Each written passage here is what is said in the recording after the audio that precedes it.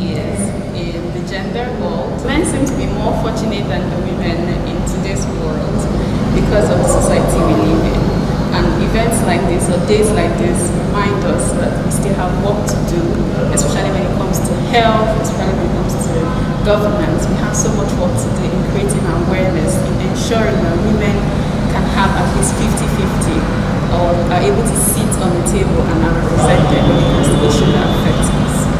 It's a very perfect theme for such a time like this, breaking the bias, breaking the glass ceiling, because the world all over we have seen and we have heard women doing great things, even in areas where we think that things cannot happen, especially in technology, engineering and sciences.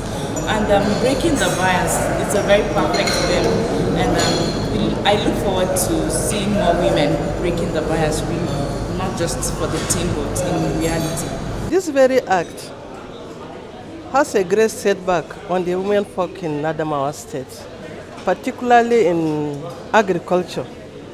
The fact that women are the producers of food in Nigeria, they are not known because they are not seen to be doing so, because they have no power to move out so that they can be interviewed like I'm being interviewed now. I think that the recognition that despite our progresses, we have a bit of a way to go.